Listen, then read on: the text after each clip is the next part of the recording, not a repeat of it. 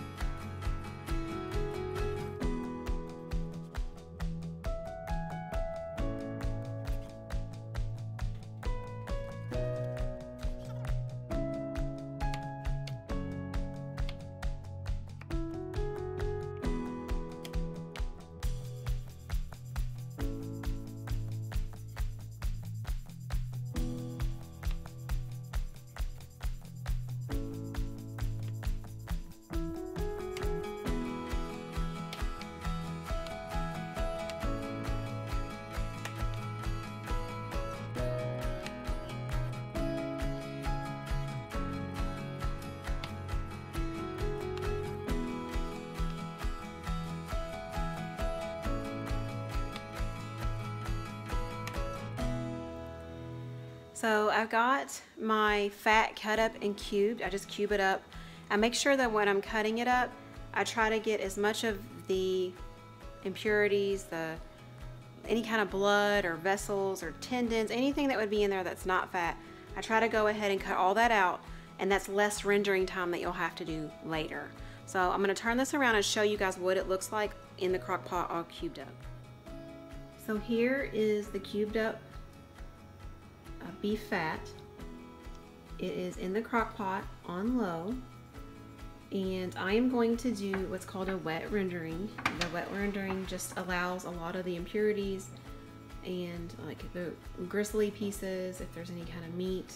It allows that to settle to the bottom. And I'm going to probably do 3 renderings anyways, maybe 4. I have done 4 before. It just kind of depends on the the quality of your fat. I don't get just the leaf lard, so I get the tallow for the whole beef. So there's going to be little pieces of stuff in there. So in order to do a wet rendering, you do need to add water and salt. So this is not a large crock pot. This is pretty small. So I'm only gonna add 1.5 to 2 cups of water. And that water helps to keep the fat from burning, because you do not want to burn your fat. And then the next thing that we're going to add is salt. I have pink Himalayan salt on hand. That's what I have. I'm not going to do an exact measure, but a couple tablespoons is what I'm guessing. So I'm just going to pour that in there. Now as it starts to cook and melt down a little bit, I'll stir it up. This will need to go for several hours.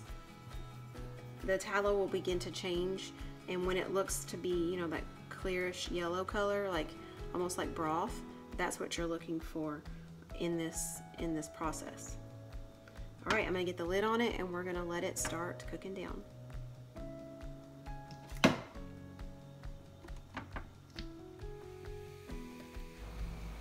So it was super early the next morning, and I didn't get a chance to show you guys before I started recording, but basically the crock pot was still 2/3 of the way full, and there's a lot of gristly pieces. It had cooked overnight, and this is what was left. So I went ahead and used some cheesecloth in a strainer and let it go through that into the bowl underneath, and I'll show you here in a second kind of what's going through the cheesecloth. And I actually needed 2 bowls here, so that's what it looks like going through. It almost just looks like broth, like chicken broth or something. And I'll just finish that out. I'll keep scooping it till I get it all, and then we'll move on to the next step.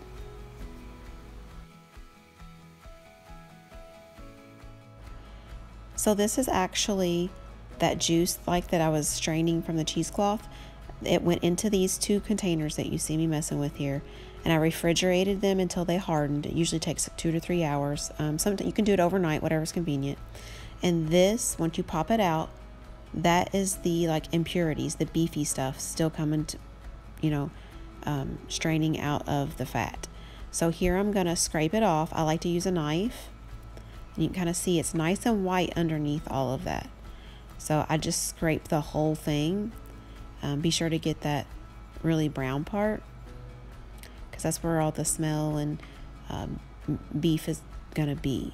And what's left behind is like a pure white tallow. Now I will render this down. I will do the same process probably 2 more times, so that'll make it a total of 3 renderings.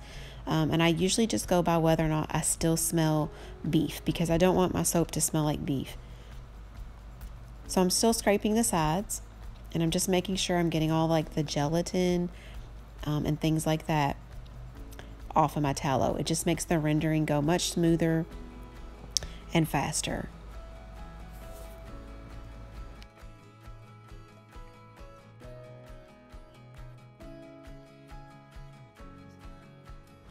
Okay, so my tallow is pretty clean here. So I'm just gonna cut this up into smaller pieces and get these back into the crock pot, and we're gonna do the rendering process again. So the crock pot is on low. I'm gonna get all of my cleaned up, scraped off tallow into the crock pot. I do have another bowl here, that smaller bowl. I'm gonna scrape it and get it cleaned up and get that in the crock pot as well.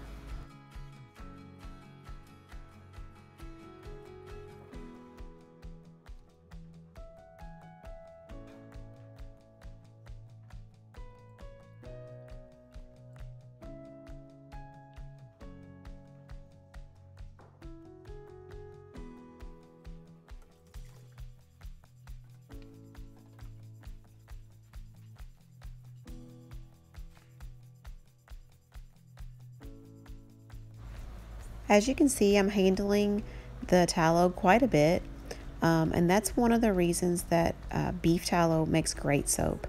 It is a harder fat, it doesn't melt easily, so when you're using it as a soap, it's not just melting and going down the drain. It's a harder fat, so it's perfect for soap.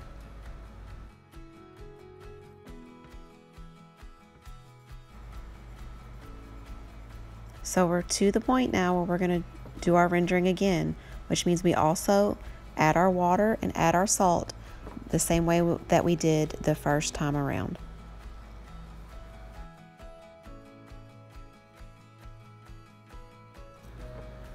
So I actually go through this rendering process one more time after this, just to be sure to get all the beef smell out.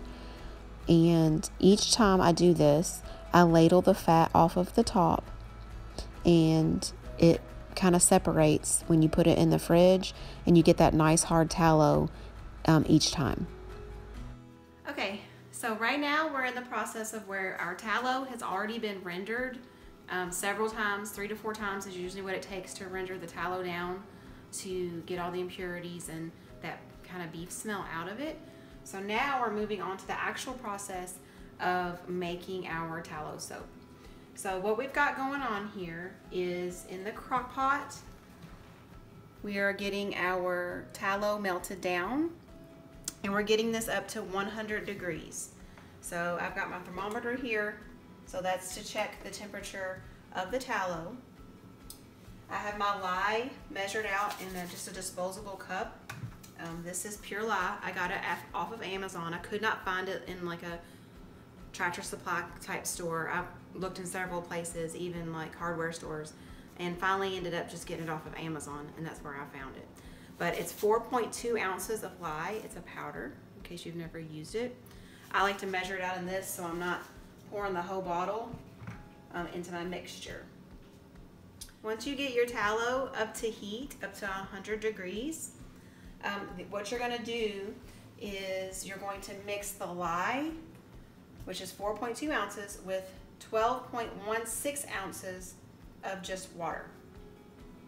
And you do need to go outside for that. So that's why I have gloves on and safety goggles, because it will have a reaction and kind of like it steams. And I mean, it's pretty cool, but I don't feel safe doing it inside. I just wouldn't want those fumes in my house. So we're just gonna go outside and mix those. But you wanna wait to do that until you're getting close on your temperature on your tallow. Hey guys, so next we're gonna go ahead, our tallow's getting close to being heated up. Again, you want it to 100 degrees if possible. That's what you wanna work with. So we've just got an empty ice cream container. This is a pretty small batch. So normally you could use like a big bucket or something like that when you mix these two together. But this is about the smallest batch that you can make. So we're just using this because we're gonna throw this away anyways. So what we're gonna mix together is we're gonna take our 12.16 ounces of water. It's already pre-measured. And what you wanna remember when you're mixing lye is that you wanna pour the lye into the water, not the water into the lye. And so we're gonna take these two outside and we're gonna mix them up, and we'll show you what it looks like. So we're outside now just because it makes fumes and like a steam, and so I'd rather do that outside. So I'm gonna put my glasses on just to be safe. I already have my gloves, and this was our water that was pre-measured and our pre-measured lye. It's a powdered lye. So we're gonna go ahead and mix that in.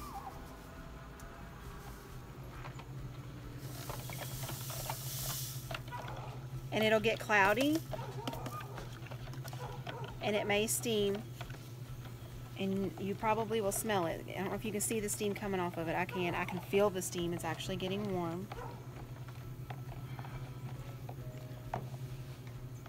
Try not to breathe it in.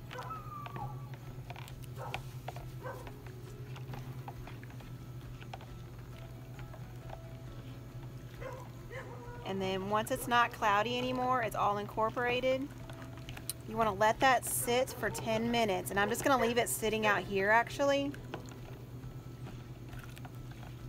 because it is actually heating up. It's getting warm. So I'm just gonna let it sit out here while I'm waiting. So you can see I kept mixing it maybe a whole minute. It was mixed together and it's kind of turned back to clear again. So now we're gonna just let this sit. It is warm to the touch. It's hot actually, a little bit hot, not scalding or anything. We're gonna let that sit for 10 minutes and then we're gonna mix our fat together with this.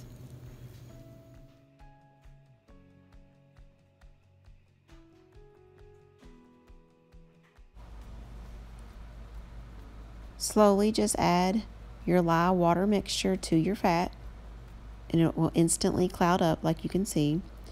The best thing that you can have, the best tool you need for soap making is an immersion blender. It makes this so easy, but I'm gonna mix this and it does take probably about 5 minutes. I sped this up a little bit, but what you wanna do is mix it until it gets to like almost a pudding consistency, and that is called trace. It's where you can kind of see the lines when you drag the blender around. You start to see the lines and it will thicken really nice for you. It's almost like a custard or a pudding. That's kind of what I look for, and you just keep moving it around in here until you get that kind of thick consistency. It starts to stick to the blender some.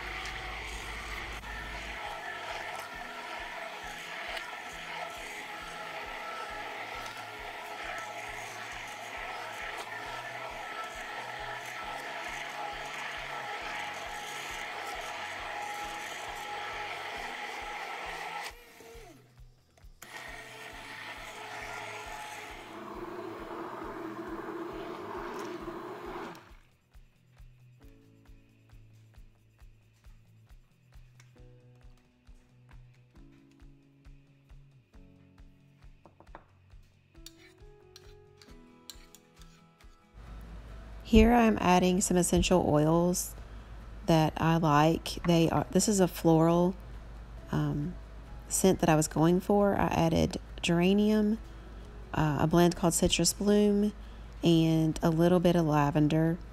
It does take quite a bit of essential oils. If you're using like the 15 milliliter bottles, it'll take about a whole bottle to really get that scent mixed in with your soap. There I have some lavender flowers, petals, the bloom that I had outside, and I was just kind of experimenting here to see what it would do in the soap, and the petals did not stay purple. Here it's just a cake pan that I have. I've lined with wax paper. This is usually how I do it, just because I haven't bought any kind of a silicone mold specifically for soap. So I'm going to fill this up. Just be real careful getting it going. Make sure your paper is lined, everything on the sides. And you're almost done. You're going to have soap before you know it.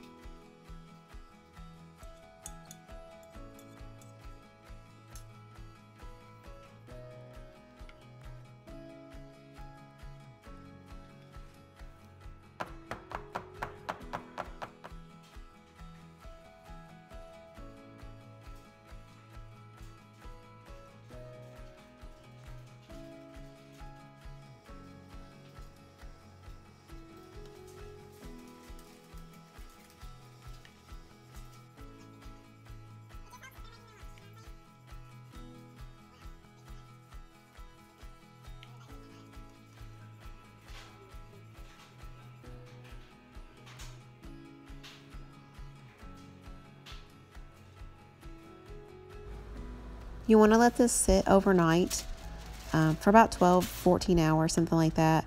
I cover it with wax paper to keep the towel from sticking to it, and then wrap it up in a good thick towel, and that helps it to cool off evenly throughout the night. If possible, don't let it sit too long. I let it sit too long one time, and it's like it's just harder to get out of the cake pan. Okay guys, so it has been over 24 hours. Soap did sit in the pans longer than I wanted. Usually you want about 12 to 14 hours, but I didn't get to do that. So I got up early before I went to work and got them out of the pans, and then I cut them when I got home. So I want to show you guys how much soap I got from the small batch and what it looks like, and give you an idea of how much soap that you get. So here's the soap here. I did have 4 of these, and I did give one to a friend to try. And you can see the lavender did not stay purple. It turned like an orangey color. Orangey, almost like butterscotch color. You see that in there? And I don't mind it. I do know I would like to grow some calendula. I know calendula keeps its colors really well, and its properties in the soap. So this is it. I ended up with 10 bars. I probably could have done 8. There's a couple of them that are thin. But again, I don't use any special tools. I just use a knife and bread pans. I would like to get, the silicone just pops right out. It's so easy. I would love to have, maybe as a gift, or maybe Christmas time, I'm gonna ask for a silicone soap mold, so that comes out so much easier than having to use wax paper and stuff. But if you don't have it, a bread pan with wax paper does work. I do kind of wrap these up. I just use this brown paper, and actually the Dollar Tree has the best because it's a thinner paper. It's not super thick, but the thin paper folds on there really nice. So if you're gonna make up a little basket with maybe some jellies, pickles or relishes, pepper jelly, I like to throw soaps in there, and I just use baker's twine. There's brown, there's all different colors of baker's twine.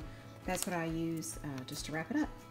And so you can store this. Now, I will tell you, once you get it out, it is not ready to use. It needs to cure for a minimum of 4 to 6 weeks. So what I do is either put them in like a old Tupperware container, or just a plastic like Ziploc bag, and I'll put them up in the closet and just kind of let them sit there for a couple months, and then they're ready to use.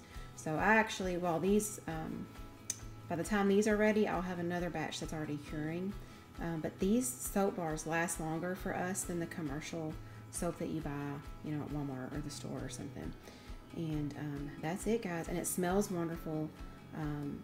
I put that geranium, citrus bloom, and a little bit of lavender essential oils in here, and it just smells wonderful. I've also done one that was I put lime oil and lemongrass, and that one was great too. Very refreshing scent to it. I just didn't have any right now, so I'm just experimenting with what I have. So that's the whole process for making homemade tallow soap. We went from our packaged tallow, our beef fat that we asked for when we bought our cow, all the way through the process of rendering it down to making the soap. And now we have bars of soap. So it is a wonderful soap. If you've never tried tallow soap, it's wonderful for the skin. It conditions the skin. It's a perfect fat for us to use on our hands. People with eczema, I know it does really well. If you've never given it a try it. We're all about using all of the parts, the whole cow, as much as we possibly can. And so we love making tallow soap. It's not that it's just free, it's just that, I know what's in the soap.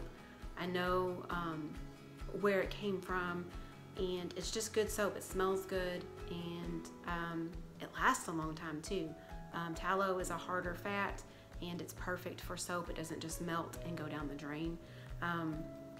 So give it a try, guys. Honestly, if you never have, I was a little nervous the first time because of the chemical reaction and the fumes, and it's actually kind of cool. If you've got kids, get your kids involved. Do a science experiment. Really, it is really cool to do.